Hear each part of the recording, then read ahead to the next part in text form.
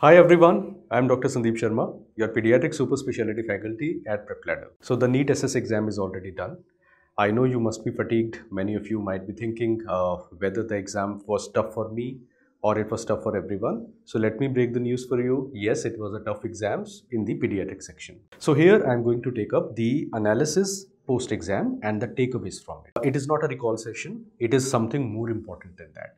After the exam, whether you have actually given the exam or you are going to sit for the exam in 2023 or maybe 2024, this video is going to be very important for you because it will tell you how the new pattern was, what were the takeaways, what were the areas from where questions were more frequently asked, and what were the areas where there was a change in the previous as compared to previous pattern. So let us begin with the discussion. This entire analysis is based upon what students have given the feedback. So first is overall difficulty level. When I say overall difficulty level, yes, it was a tough exam. So it was tougher than the last 3 to 4 previous NEET super specialty exam. If you have seen the older NEET SS questions, the questions were simpler, they were shorter in nature, and the overall weightage was also slightly different. But this NEET SS exam, there were a lot of clinical scenarios. So more clinical scenarios, and it covered almost every system possible, including the systems we do not normally read, like pediatric dermatology, pediatric orthopedics, certain parts of genetics. We don't normally read them in our day-to-day practice in our residency, but there were questions asked from them.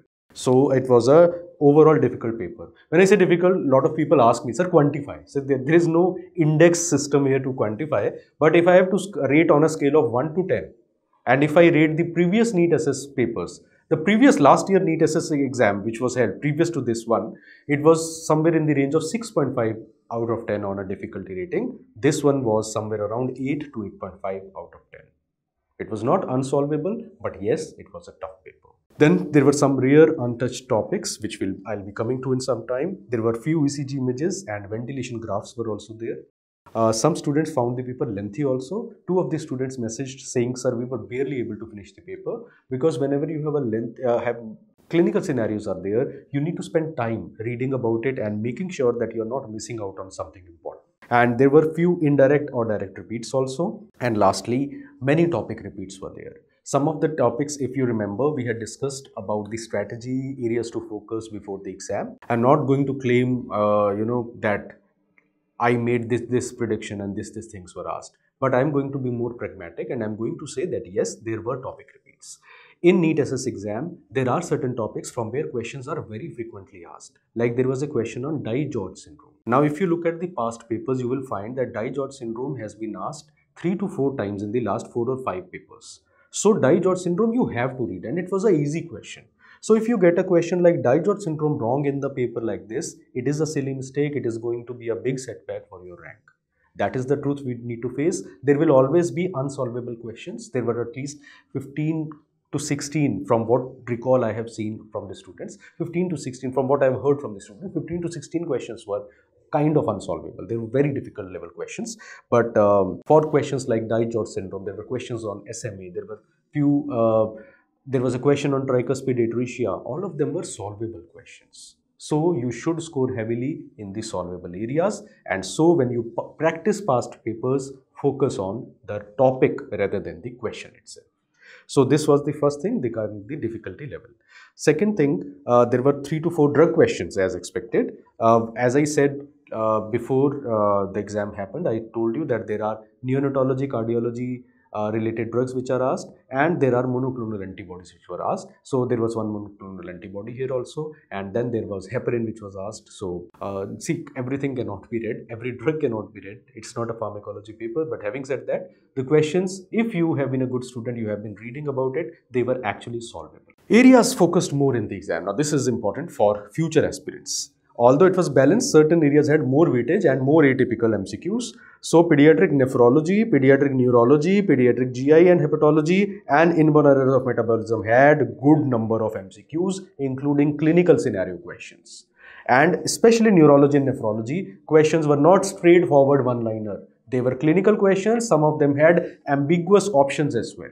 So you need to be thorough with your concepts. Only by reading the tables or only by, going through one-liners, you cannot solve such questions which were asked. Many of you will relate to it.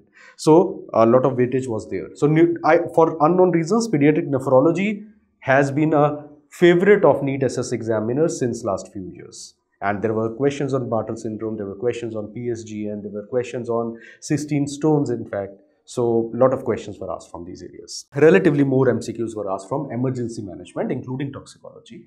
And pediatric cardiology, neonatology had the usual number of MCQs as older pattern, although the topics chosen were atypical. For example, in cardiology, you had question on, there was a question on tricuspid atresia, which is expected question, expected topic, but there was also a question on benign innocent murmur. Nobody reads about it, right?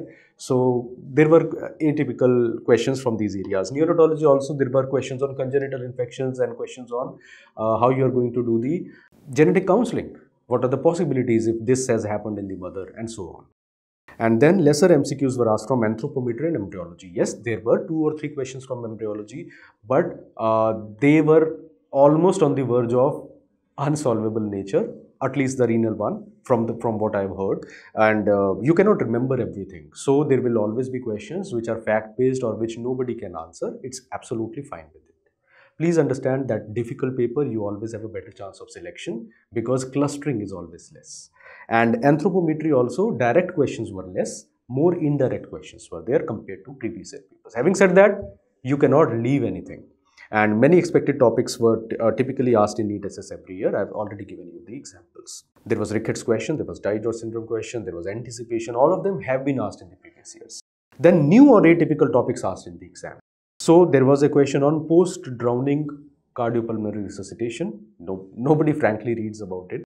Then electrocution injury, there was a difficult question, atypical topic. Renal injury in snake bite and venomation, there was a question. Organ donation in pediatrics, it is an important topic, but nobody reads those review articles which are there. And some of these questions were not covered. The text of Nelson was not adequately covering them. Benign innocent murmur was there. Some genetic counseling scenarios were there. There were questions related to complication after liver transplant. Apraxia and dyslexia, usually, again, neurology, when you read, you focus more on infections, epilepsies, and neuroregression. But apraxia and dyslexia, specific learning disability, these topics which are there in Nelson Volume 1, nobody reads them. The initial part which are there were questions from them. And then CNS lesion localization, the arterial ischemic stroke, what you used to do when you were preparing for NEET PG in medicine, similar questions are being asked. Yes, stroke localization is asked in your clinical exams. It is asked as a case.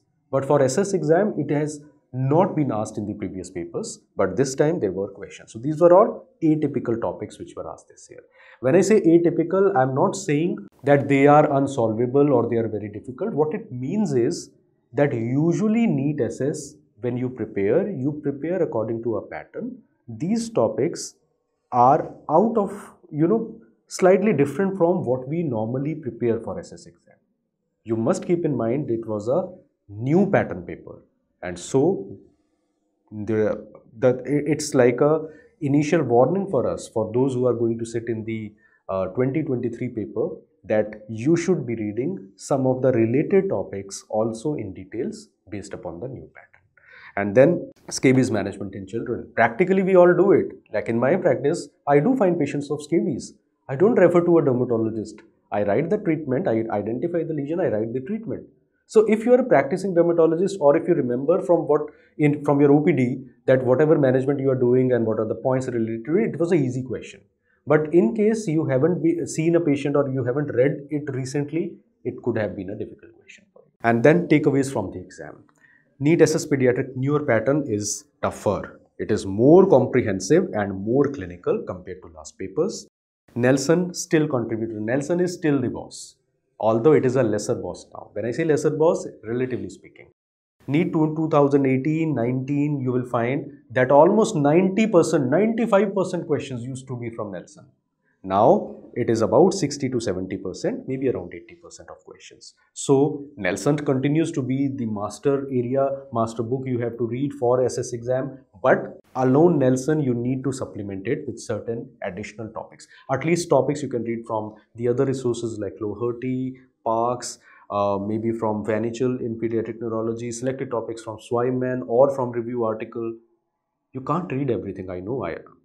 But this is for those who are in residency, that a comprehensive reading is important. You cannot take shortcuts for NEET SS exam. Conceptual reading and practicing clinical MCQs is very important. You have seen clinical questions, so you need to practice them more. Conceptual reading is very important. The era of NEET SS being a one-liner based paper is virtually over now, and you need to understand that. Very limited role of practicing or reading NEET PG level MCQs and topics. Many of you were only going by, like one of the students, I won't take name, and I've already told him that you made this mistake. He said, sir, I have read from you in NEET PG, and because of paucity of time, I only read those topics from your notes which I had made 3 years back. This approach would have worked in NEET SS 2018, but it will not work in 2022 and further exams. You need to read more in details, and you are all MD or DNB pediatric residents, so you need to read of that level now. For practice, of course, you can do it, but you need to be specific, and Nelson needs to be your core area of reading. Pediatric neuro, pediatric nephro, pediatric GIT need detailed and comprehensive reading. When I say comprehensive, you need to take the help of selected latest guidelines, review articles, and any additional source other than Nelson as well. Selectively, retrospectively. Whatever topic has been asked, that, not cover to cover. And images are being asked more often now, so be thorough with the images as well. Lastly, message for those who are targeting NEET SS in 2023, do not ignore Nelson 21st edition. Any coaching institute, any video, any study material will only help you in fine-tuning. End of the day, the boss continues to be Nelson. That is the primary and most important thing for your SS exam. Read more clinical and conceptual, less stress on fact-based one-liners. All those who hote na, 1000 one-liners for pediatrics. It works for NEET PG. It does not work even for NEET PG now, but it works for other exams. For SS exam, that era is over. Do not waste time on NEET PG related content. Cover every system in pediatrics, including topics, areas like pediatric dermatology, genetics, and pediatric toxicology. Basic ECG, basic EEG, ventilator graph patterns you need to read. Focus on these areas. You can take the help of specific books. You can go with certain self-help videos. Nelson also has these, all your books which you read, they are important. What you do in your residency, in clinical teaching, that becomes very important. And at my end, I'll make sure that in the coming days, there are more things related to it coming up on PrepLadder. Although it's not a forum to announce it, but PrepLadder SS Pediatrics, NEET SS is over. We are going to overhaul it. We are going to change a lot of things related to, based upon the new pattern, and these will be reflected. We'll be talking about it separately. Pediatric neurology needs additional resources if the time permits. Practice topics rather than MCQ. I've already told you. And difficulty level, of a lot of people ask, sir, what is the difficulty level? Usually, INISS is always tougher compared to NEET SS. It continues to be tougher, and of course, the pattern also is slightly different because you have to read about these specialties a bit more. But the gap between them has now narrowed down.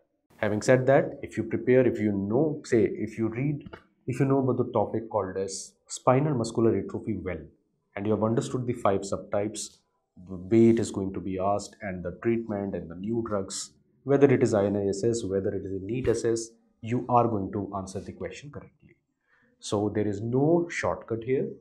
Good concepts, good reading of Nelson, closer to the exam, some MCQ practice, being thorough with the topics which were covered, which were asked in the previous 4 or 5 papers, and believing in yourself. That is all you need. Obviously, luck and blessings will play their part, but at your end, you must take the exam more seriously. There are no shortcuts in this exam. I hope you will benefit from it. And for those who have not done well, I have just one message to give to you. All of you are pediatricians. Even if you have not done well in this exam, falling down is a part of life. Getting back up is living. We all fall down. Another exam is just a few months away. Work on your weak areas and you will be able to get through. All the best.